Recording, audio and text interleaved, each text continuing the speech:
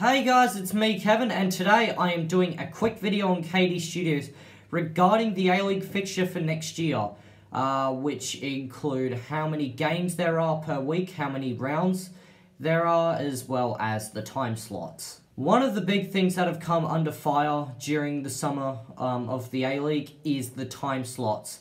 Several games have been hampered by extreme heat. There have been several games in over 40 degrees conditions, which has also caused many drinks breaks, many interruptions due to the drinks breaks, and it's actually caused games to get shortened because basically the timekeepers aren't actually keeping the time properly, which has caused some games to be incorrectly shortened. For next year, if we are to play in the summer, I'm going to propose a few time slots to essentially tweak the time slots so teams don't have to play in extreme heat during the summer. If we're going to avoid the extreme heat, or at least reduce the heat in games, we've got to start with Thursday night, because it's actually not very flexible, the fixture, if we're going to leave it till very late at night. So the first game of the week will be on Thursday, 7:30. Shouldn't be too bad. The game would finish at about 9:30, and there's only one day of work left, and particularly during the school holidays, it'd actually be alright, because families can go to the game because the kids don't have school the next day. So especially in the summer, it'll be okay. What I'm thinking is when it gets to March and April, when the temperatures cool down, or even if you want to do this in October, you could have a Saturday 4 o'clock game because it's not really that hot. But, yeah, basically this is mainly for the summer months, December, January, and February. You'd think a Thursday game would be needed. Friday night would be a constant. It'd be Friday, 7:30 p.m. Basically same as other years. And, again, like the Thursday slot, there won't be much heat. Probably the hottest game of the round would be Saturday, 6:30 p.m. Saturday, 6 o'clock p.m. I couldn't have it any later if we were going to have a double header for the Saturday night. So I decided to choose Saturday, 6 o'clock. I think the heat would be going down by then. There would still be a fair bit of heat, but the whole game would still be played in the sun in the summer months. But at the same time, temperatures would be starting to cool down, and it's pretty much the only way you can go without actually clashing broadcast. So that means Saturday, 8 o'clock, which isn't too bad. In the AFL, they finish at 10:30 p.m, and the 8 o'clock slot only finishes at 10. I guess you might be able to fit 2 in for, like, Friday or something. Like, you have an 8:30 game and a 6:30 game, but I'm not really a big fan of the way that sounds. I guess you could do a double Friday night if you have to, and they can't fit the Thursday night in, but I'd opt Thursday, 7:30 over Friday, 6:30 and 8:30, if I'm going to be completely honest with you.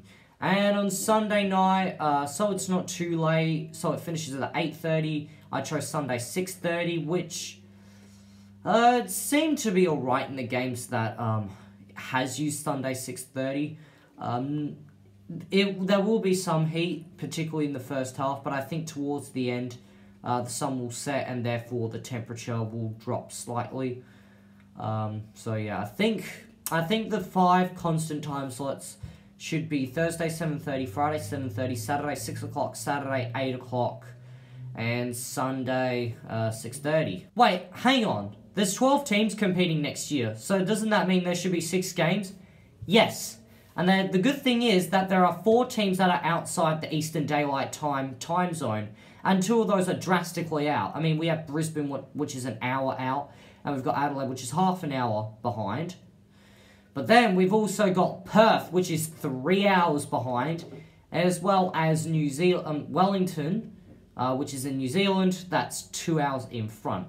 So what that means is, for one, if you want 2 games on the Sunday, if it's a Wellington home game, you could have it Sunday, 6:30 New Zealand Daylight Time.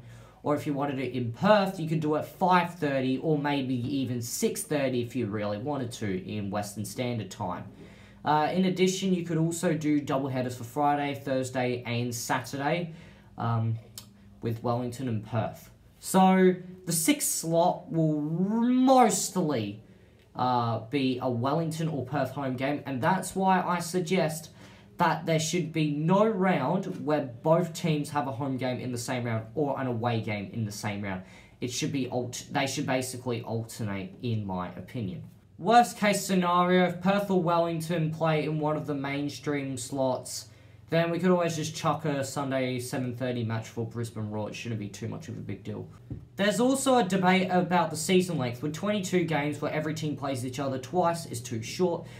33 rounds where every team plays each other 3 times is presumed too long, and then somewhere in the middle means that every team won't get to play each other an even amount of times.